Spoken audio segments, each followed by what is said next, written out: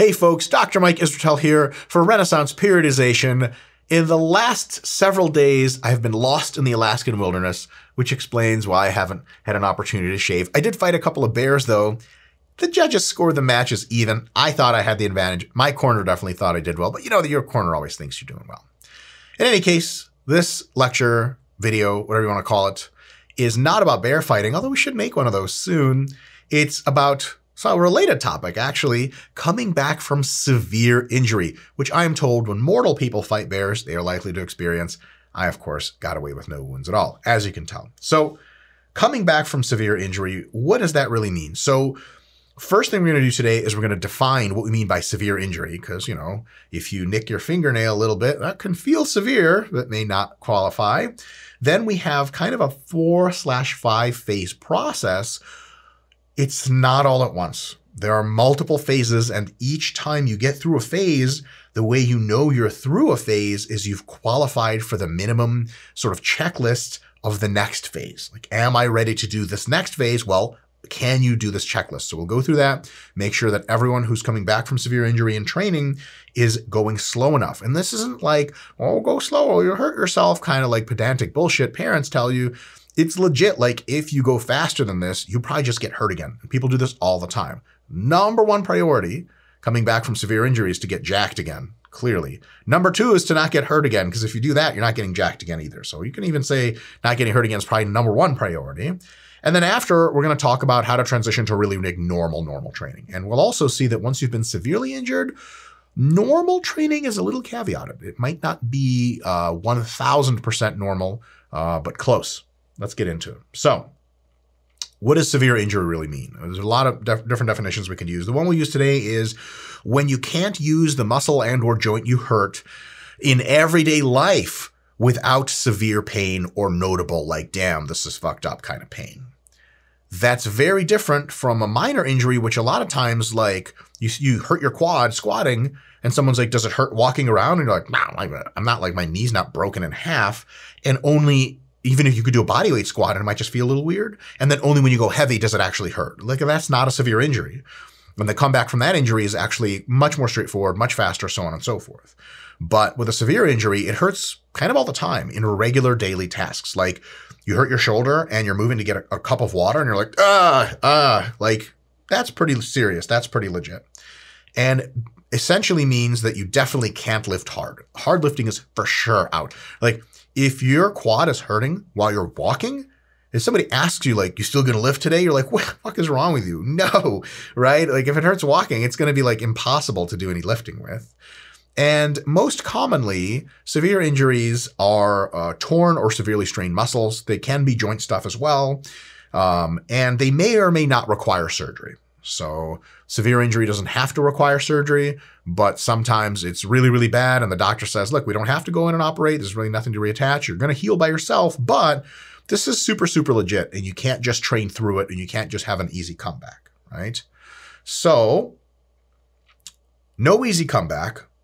We have phases, 4, maybe 5 phases, depending on how we categorize it. I'll see what I mean in just a bit when we get to it.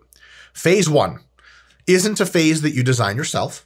It is a phase that is foisted upon you by the medical profession. It is physical therapy. That when you get your physical therapy prescription, that is the first thing you're going to do, and you are going to do it diligently. You have to, because if you rush the process and skip physical therapy or cut it off soon, you are very likely to get hurt again. They don't give you PT just randomly for no reason. Physical therapy reestablishes the basic movement patterns, starts to heal the basic structures onto which the rest of your recovery is layered. If you skip physical therapy and you cut it off soon or something like that, or you just kind of like, what is it called? Mail in the results, sort of, you're not going to have a very good time. Your chance of getting hurt is much higher. And here's the thing, PT sucks. It's boring as shit. It's damn near borderline offensive with the bands and tiny little 5-pound dumbbells you have to use. Nobody likes doing PT. Nobody likes doing physical therapy, I don't think. That's okay, because you're the kind of person listening to this video, you do what it takes, not what you like. If you did what you like, you would just go back in the gym and lift heavy again. Duh, but that's not an option. Do your PT, do whatever the PT has you do it well, and finish the course they assign first before you do anything else, right? And Once the PT or doc clears you for PT being over, they may say, look, you can't just go back and do normal stuff. You still have to ease in to your training for that muscle or for that joint. Don't worry, we got what easing in means is the rest of this lecture, the rest of this video. But they may also, and you should ask them if they don't, clear you for the rest of your muscles. Because a lot of times, if you have a severe injury, like a torn quad, even training your biceps hard creates a lot of blood pressure spikes and intra-abdominal pressure that actually fucks up your quad a little bit. So sometimes, especially post-surgery, when there's sutures and stuff attached, kind of on a bit of a sort of like a really thin filament, you can actually hurt an injury site that's unrelated just by training something else hard. So your doctor will tell you no training hard at all for the next 4 weeks if you get surgery, or if you don't get surgery, he's like, look, 2 weeks, no hard training at all, just start doing your physical therapy. And then at some point, the doc will clear you for training the other muscles or joints that aren't involved hard. When they do, train them hard. You will make excellent gains. There's two sort of ends of a spectrum of how your results can go months after you hurt your, let's say you hurt your quad. One end is you kind of just get depressed, slough off, do your PT, slowly start coming back. And then once you're fully healed, you 6 months later start training hard again for your quad and the rest of your body, which means you lost a shitload of muscle and function in the rest of your body. And then it's like a big comeback trail. It's not the hardest thing in the world because comebacks, usually the muscle and strength come back pretty fast, but you have to sort of do it all at once. It's kind of like a lost 6 months. On the other end of the spectrum is you do all the due diligence of taking it time and easy with your quad, but as soon as the doctor clears you for other physical activity, you go train everything else hard. Even your hamstrings if it's possible, even your glutes if it's possible, almost certainly your calves, and definitely the entirety of your upper body. 6 months later, what you could do is once your quad heals to where you can train it normally again, first of all, because of the way we're going to be doing this comeback process, your quad is almost certainly going to be as big as it ever was when you get to that point of trying to train it normal again. Because a lot of the training to get it normal actually grows it considerably. But the best thing there is when you get to that point 6 months later, the rest of your body is as jacked as it's ever been and more. Because kind of a cool thing, when you're not training your quads, plural sometimes, you have lay off both of them, your maximum recoverable volume for the rest of your body expands like crazy because quads are so systemically fatiguing. When you don't have to train quads or hams or glutes or whatever you hurt, all their muscles of the body can benefit by training more and recovering more. So a lot of times when I've been hurt in the past, which has been a fuckload, whatever I hurt, as soon as I hurt it, I'm like, fuck, this is bad. And then the next thing I think of like, ooh, I can grow the rest of my body really well. And I usually do, and it works out super well. So if you get really, really hurt, don't give up. It's just time to focus on something else. Consider it like a forced priority phase, a forced specialization phase. And if you consider it like that, it really isn't the worst thing in the world. It might not really be that bad of a thing at all. All right. So once you're cleared and you've finished physical therapy, you can move on to phase 2, which is high rep ROM training, range of motion training. You essentially do sets of 20 to 30 reps. But at first, they're like 3 to 5 reps away from failure. Nothing crazy. Get a little bit of a lactate burn going. The sets are sort of challenging, but you're not pushing it. No way. Never failure, nothing like that. That's for later. When you're doing these sets of 20 to 30, the exercises can be usually just isolation. Sometimes they can be compound, but braced. Like if you're doing squats, it might be you're holding on to something and doing squats. And when you're doing these, what you're doing is you're not focusing on using more weight every time or doing more reps every time or adding sets every time. You're focused on doing a bigger and bigger range of motion, not pushing it like crazy, but a little bit going a little bit more, because a lot of times, probably most of the time, pretty severe injuries cause a big reduction in the range of motion to the joint, to the muscle, maybe some combination of both.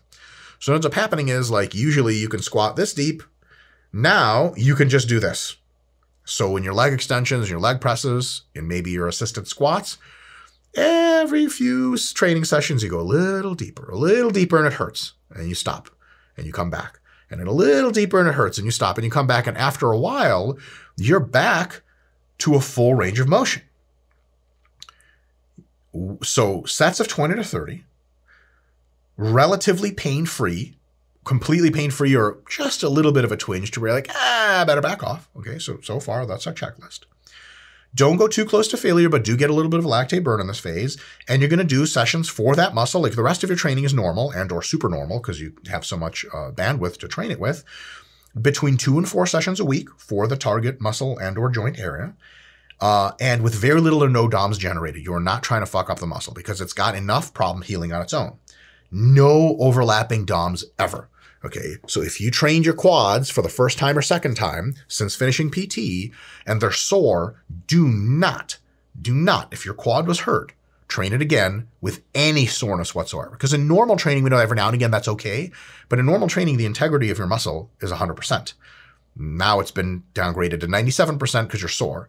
If the integrity of your muscle is 57% and that's been downgraded to 45% when you're training sore again, you may just get hurt again. Do not do that. So easy, take it easy, very low volume at first, never any overlapping soreness. If you're really just not getting sore at all, you can add a little bit of volume, add a set here and there, take your time, and you're ready for phase 3, the next phase, when you have gotten most or all of the range of motion back, and that range of motion is pain-free or close.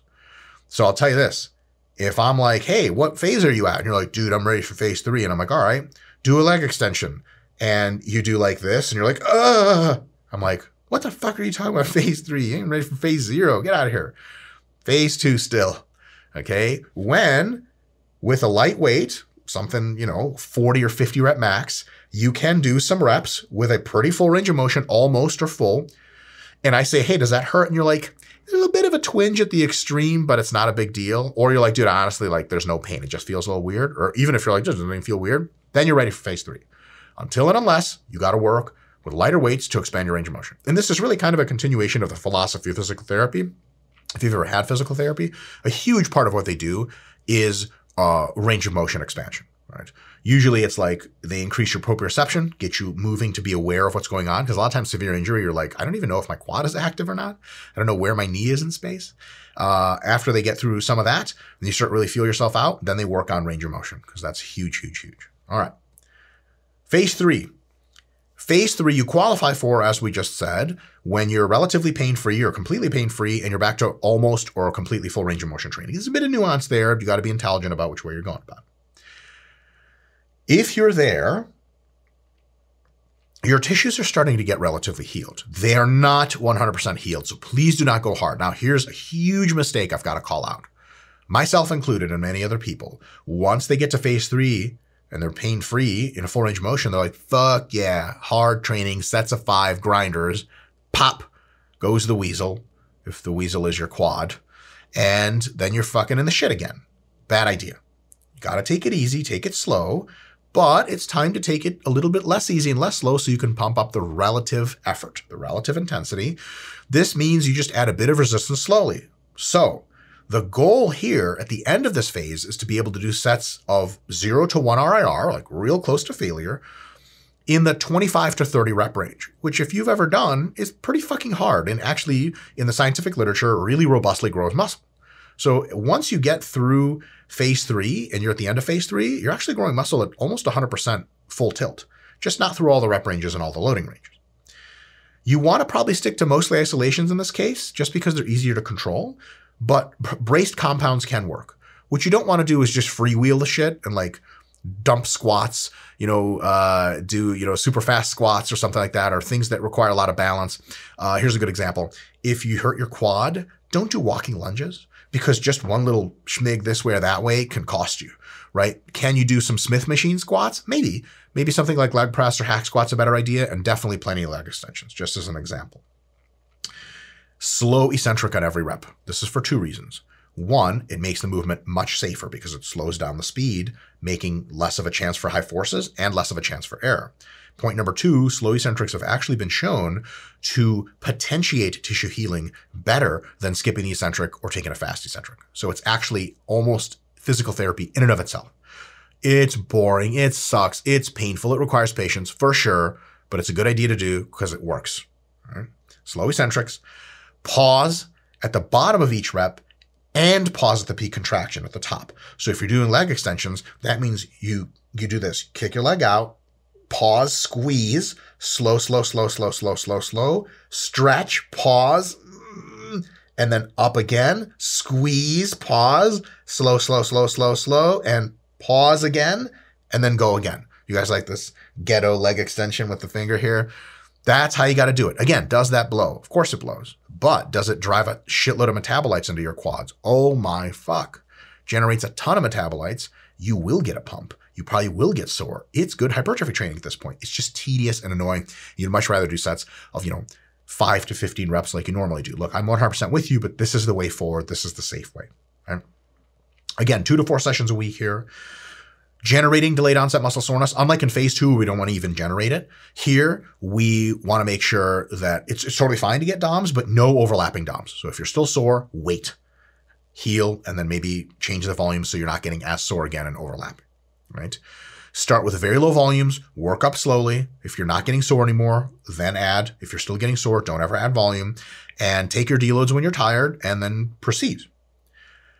When are you ready for the next phase? When are you ready for phase 4? When 2 things happen. 1, you're pushing hard for high volumes, right? Multiple sets, like 3 to 5 sets per session, 2 to 4 times a week, without pain or much or any weirdness. Like, you're doing these leg extensions, these leg presses, and people are like, why are you going so slow? Like, are you hurt? You're like, I was hurt. And they're like, do you feel it now? And I'm like, not really. I guess not really. This is really good. That's a really, really good sign. And you're using higher and higher loads every week, because you want to stay in that 25 to 30 rep range and you're getting stronger. So you're going to have to raise the load, and you're very comfortable with them, right? Bad sign is if like you've been using 150 pounds on the leg press for these and you go to like slowly build up to 175 and your quad feels different at 175, like notably. And it kind of feels weird and a little bit uncomfortable. At the very bottom, it hurts. Ooh, you're in phase 3 for a little while then. Milk it out slowly. Keep it at 175, but repeat that load week to week to week. Really focus on technique, and eventually the pain will start to go away and you'll start to be better. But you don't want a situation where you're like, yep, next week I start phase 4, and then that like last week before the next, you're in the weirdness and pain from doing the regular weights of phase 3. Not good, right? So notice you have to earn your progression through all these phases. Phase 4 is the increasing load phase, and this is when you're a whole lot better. You begin slowly adding load that takes you out of a 25 to 30 rep range. So maybe you start out 1 month with half of the weights at 25 or half of your sets at 25 to 30 reps and the other half of the sets at 20 to 25. Then the next month you keep the half at 20 to 25 and the other half will be 15 to 20 rep sets, heavier. And then same thing, half 15 to 20, next half 10 to 15. If each one feels good, deload, switch up to lower reps, keep going. So you always have a mix of rep ranges, but the mix gets progressively heavier and heavier and heavier. Compounds are totally fine, but all still, huge important point, with slow eccentrics and pauses only. None of this quick stuff. That's for later, okay? You are ready for phase 5, or really kind of a return to normal training, only when the following things happen. You barely even remember what pain and weirdness in the area felt like. Like, you're doing these sets and you try to think back like, man, I think my quads are like 100%. Or someone's like, man, what was it like to like a few weeks after it hurt your quad? You're like, oh, I gotta think back about it. Because remember, if your quad's still fucked up, people are like, hey, what's it like to hurt your quad? You're like, well, I'll tell you right now, feels fucking weird. But if you're like, yeah, I guess it felt weird. Like, think back to some of the older injuries you've had if you've ever been hurt. It takes you a little while to be like, what did it really feel like to move my pec when I hurt my pec? Like, oh yeah, it was kind of like some weird lines of pull and some pains and little pangs and stuff, but it's not something that's immediately apparent. Whereas if you just hurt your pec or it's still healing, someone's like, hey, what does it feel like to have a hurt pec? You're like, watch this. It feels like that.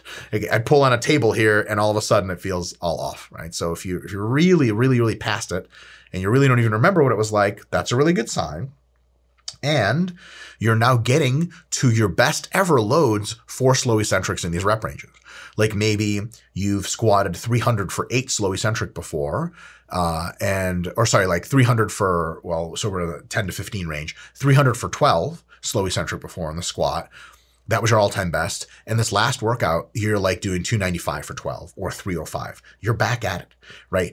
You're not the strongest you've ever been because you're still using slow eccentrics. So your loads on the bar are lower. But for what you could do slow eccentrics with back in the day, and if you've never done them, just kind of adjust. Like you're like, wow, if I can slow eccentric squat 300 for a set of 12, my best ever just regular squat is 315 for a set of 12. Like, man, if I sped these reps up, don't speed them up yet, but think to yourself, if I sped them up, I'd be right there with it. So your strength is really coming close to normal. That's how you know you're ready for this more or less final transition, which is the transition to normal training. In the end of phase 4, you should really be comfortable with sets of 10 to 15 reps, slow eccentrics and pauses. If there's still weirdness, you got to stay in phase 4 for longer and still milk it out. As soon as there's no weirdness, you're good to go. Next, you want to try a few sets of 5 to 10 reps, heavier, still slow eccentrics and pauses. Okay, but that exposes you to much higher loads. And if you're good to go, then you can try some sets next month or next few weeks with 15 to 30 reps. What the hell, we're going backwards, but without slow eccentrics and pauses. Legit normal training sets of 15 to 30. If that feels good, what you want to do, counterintuitive, is take an active rest phase. Because remember, this entire time you just taken deloads. This is months later. Remember, this is severe injury. So this is like 4 to 12 months of training. You're going to need an active rest phase because you've been training pretty hard and your quads are back to more or less, they're probably bigger than they've ever been at this point, or quads or triceps, whatever you hurt. And they're sure as hell close to as strong as they've ever been. And you've been doing a fuckload of volume. I mean, Jesus Christ, 2 to 4 times a week training. That's a lot. You're at like essentially 98% healed. What you want to do is take an active rest phase. 2 weeks or so of almost no training, just fucking around and being real safe. And then that last 2%, that's when that heals because you've got a lot of systemic fatigue. We could just like transition you right to normal training, but this is kind of like, it's almost like tapering for a competition. You're almost the best you've ever been. Taper, compete, right? Same way as you're almost healed. Let's really finish the whole process by taking a ton of time off, really relaxing, right? Really relaxing. That's a really, really good idea. In the mesocycle, after your active rest phase, you start training normally in the 15 to 30 rep range, but you do slow eccentrics and pauses in the 5 to 15 rep range if you train in that range at all. Some people like to just train in the higher range. So normal training in the 15 to 30 rep range and the 5 to 15 reps do slow eccentrics and pauses. If after a mesocycle of that, you feel 1000% and nothing bothers you, then you're cleared for normal training. Now, however, and this is the last part of this video, err on the side of lower volumes and a little bit away from failure, maybe 1 to 2 reps in reserve at the end instead of 0 to 1 for the next few mesocycles, at least the next meso, just to feel it out. And always warm up more than you used to give yourself the lowest chance of injury. Once you have been hurt, you are more likely to be hurt again in that same spot. Unfortunately, it's just a reality of biology. So if you used to warm up for bench press, let's say you hurt your pec, you used to get in there, you do like a light set of 10, a heavy set of 3, and then your working weight. Consider, you don't have to do this, but consider from now on, until and unless you just really just, maybe forever, easy set of 10, then a set of 7, then a set of 5, or 3 to 5, then your working weight or a little bit heavier for 1 or 2 reps to feel it out, and then your working weight. Now, that sounds like a pain in the ass. Some people need those long warm-ups. Some people love them. Some people hate them. Once you have been hurt before, severely hurt, not just like a little ding, you can forget about those. If you've been severely hurt before, and I've done this before to myself a bunch, and I've seen other lifters I've coached or interacted with do this, rushing the warm-ups or even what used to be a normal warm-up can easily get you hurt again. It's not likely, but it's possible enough that it's just something you don't want to fuck with. Like once you've torn your pec before, you don't want any of that business ever again. And if it means if you can reduce your future pec tear chances by 90% from what they are just by taking 1 or 2 extra warm-up sets, for the love of fucking God, take that shit. All right. And point number 2, forever and always, try to be a little bit more of a stickler on technique. Back before you tore your quad, when you started grinding squats, you'd shoot your ass up a little bit, throw your head back, fucking just go, cut your rep just a little bit. I mean, you're still going below parallel, but you're like, fuck this, I'm getting more reps. And that's okay. It's just a part of being a young person and training super fucking hard. Once you've gotten severely hurt, which you hopefully never will, but if you do, it's time to be a real stickler. A lot of the videos you guys see of me training on my Instagram or on YouTube, you'll notice that I'm a real stickler for like painfully like annoying technique. That's because I basically torn every fucking part of my body at this point. Thanks, Brazilian Jiu-Jitsu. JK, it's mostly lifting and powerlifting and all that stuff. So for me, being a stickler means I get to come back tomorrow and train again. If I want to flare my elbows a bit more on bench, I talk myself out of it because I get 1 or 2 reps, tiny little bit of benefit. The chance I get hurt again is bigger than that and much worse. So once you've been severely hurt, take your time warming up and be a big stickler for real good technique. Technical failure is always the way you're supposed to fail anyway. Like when your technique breaks down, don't do it. But your bandwidth, your window of what you consider technical breakdown should narrow after you've been hurt, unless you want to get hurt again. And then if you do, fuck this whole rest of the presentation. As soon as they let you out of the hospital, put your max squat on the bar, dunk that shit. You're the man. All the attractive women of your specific type will notice that you're a vortex of masculine energy. When you dump 600 pounds on yourself and your quad pops off the bone, they will come and they will, by filleting you, get you to the hospital to get you healed up again. Damn, that's some satanic shit. See you guys next time.